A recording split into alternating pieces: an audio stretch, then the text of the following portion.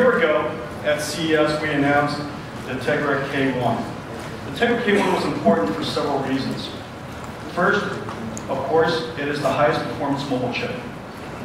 However, it is also the world's first mobile processor that unifies the architecture of a desktop powerful GeForce GPU and the most modern GPU without a mobile GPU.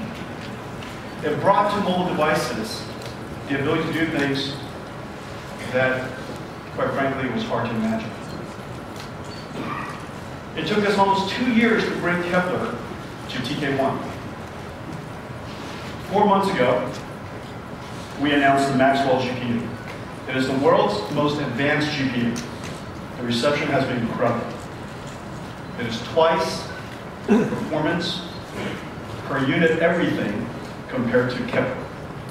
Twice the performance per unit area, twice the performance per unit energy, and it also introduced brand new graphics technologies such as VXGI, which is a voxel-based illumination technology, as well as the world's first fully compatible DX12, a new API that hasn't even been announced and won't come out until Windows 10.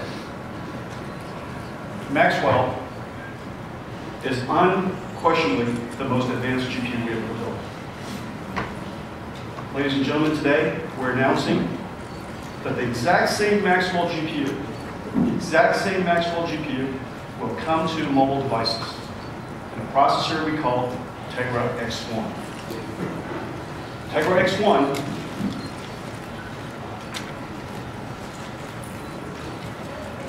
is a mobile super chip. The world's first mobile chip that can perform 4K 60 Hz 10-bit video in both H.265 and VP9. Nothing like it in the world. The world's first mobile super chip, Tegra X1. Tegra X1 is called Tegra X1 because of Maxwell. Tegra X1.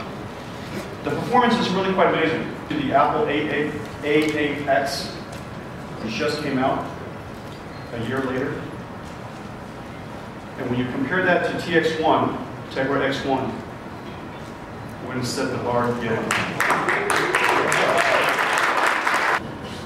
And just the power envelope of a TX1, which is about 10 watts, we're going to show you the state-of-the-art Unreal Engine 4 running Elemental. Guys, let's roll.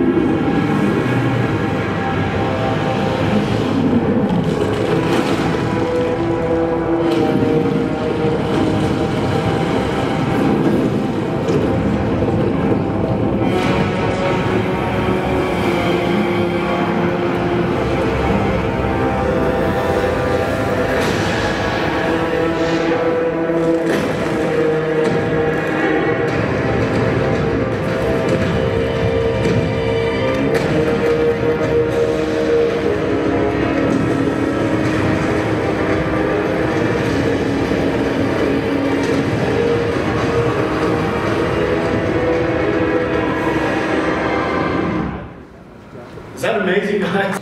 We've all become quite accustomed to rich displays.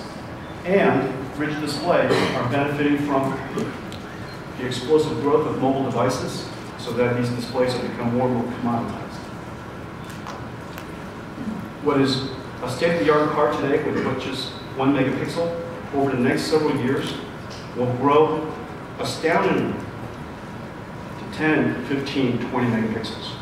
The number of displays inside your car will continue to grow.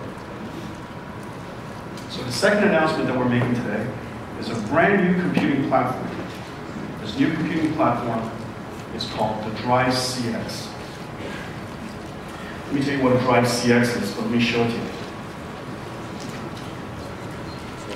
This is the the Drive CX. This is the most advanced digital cockpit computer in the world. You guys see that? Okay, so before we demonstrate it to you, let's show it to you. This is driven by Drive CX, the infotainment system, and the digital cockpit, the digital virtual cockpit, completely unified into one computer. It could be one operating system driving both. It could be two operating systems driving each one of them. It's your choice. Any operating system is supported that I mentioned. And so why don't we introduce, come on up, Justin. So one of the things that Justin said that's really important is that what you're looking at, the runtime, is a rendering engine. Just as there's a runtime for games we call Unreal Engine, there's a runtime here for your digital cockpit.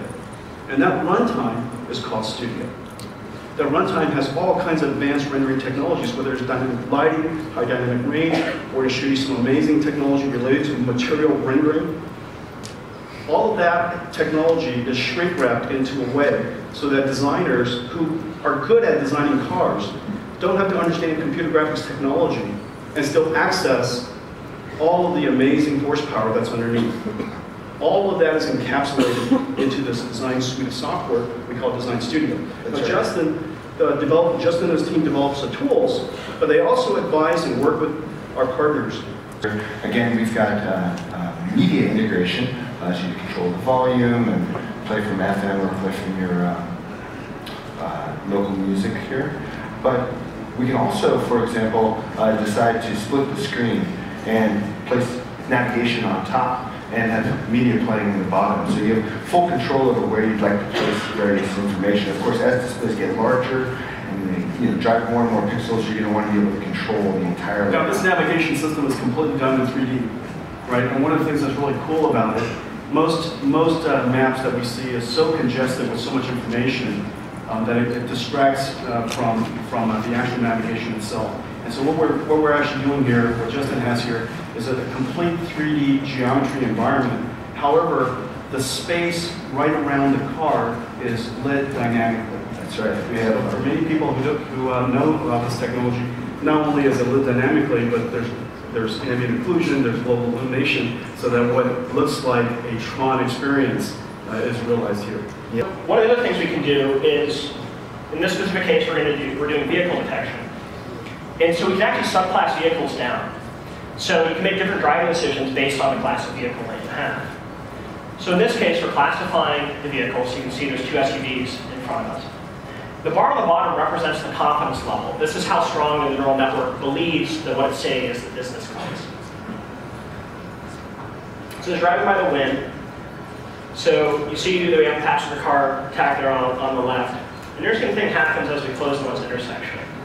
So we begin to get a strong number of detections. And we still have the two SUVs that we attracted in front of us. We've now picked up a heavy truck on our right. It's actually one of these advertisement trucks you guys see drive around here. An SUV. On the other side, we have a truck and a van. So a few frames ago, probably went by too quick, but you guys can see it on the hands-on. It actually classified that hotel transport van as a heavy truck because it had just this base initial view. But as we close in on the object and we get more views, the neural network gains more information. It's easier to better classify the object.